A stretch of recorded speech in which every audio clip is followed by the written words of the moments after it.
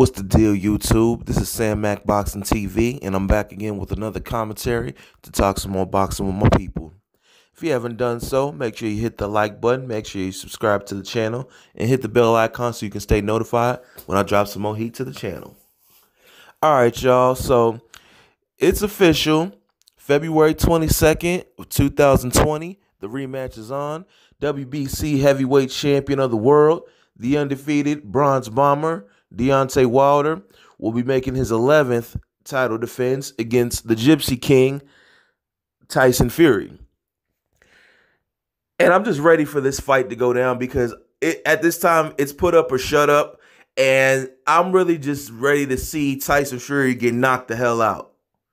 Last time, he got knocked the hell out and dropped. Yes, Fury did outbox Deontay Wilder. I won't discredit him for that.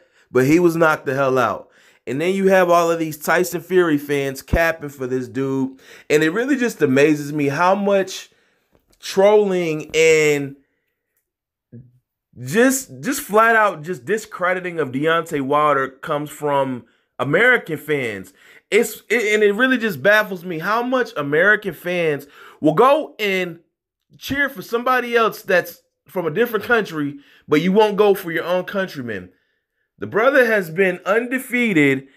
Ain't nobody beating him. He's 41-0-1 with 40 knockouts. I'm sorry, 42-0-1 with 41 knockouts. But people would rather go and cheer on for this cokehead Tyson Fury. Tyson Fury won the unified heavyweight WBA, IBF, and WBO titles from Vladimir Klitschko. He was stripped of these belts because he tested positive for cocaine. Let's not forget about that. Nobody ever wants to bring up that topic. But, oh, Tyson Fury is the best boxer. He outboxed Wilder for 10 rounds, and he's going to beat the big dosa. Fuck all of that.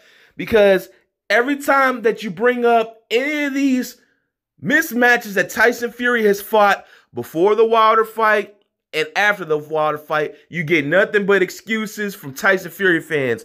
Oh, well, it's smart strategy. He was taking a tune-up. He wasn't in shape. But he took two tune-ups before he fought Deontay Wilder. And then he went 12 rounds with Wilder. So he wasn't in good enough shape then. And then he had to go and fight 2 more tune-ups after Wilder, and then he got his eye busted open in a second tune-up. So what other excuses do you Fury fans got for this now? Because it just seems like every move that this dope fiend makes, that Fury fans got an excuse for this dude. Him coming over and running off of this moral victory and playing the mental health victim card. And no, this dude lost his titles because he had a drug problem. And he failed because he took drugs. Deontay Wilder has never taken any drugs or failed any drug tests. But people want to continue to shit on this man and discredit him when he goes in the ring and knocks out every motherfucker that stands in front of him. It don't matter who they put in front of him. But y'all want to discredit him, discredit his resume. But Fury is okay to go on tune-up tours and fighting dudes that we know that he's able to beat. But nobody says anything about that. It's a double standard in America. And it's really just shameful that American sports fans will be willing to go against one of their own, someone that's from this country, and you'll pick somebody from a different country over your own countrymen. This is why I can't wait for Tyson Fury to get knocked the fuck out. But I want to know what y'all think. Leave your comments below. Make sure you subscribe to the channel. Until next time, this is Sam Mac Boxing TV. Peace.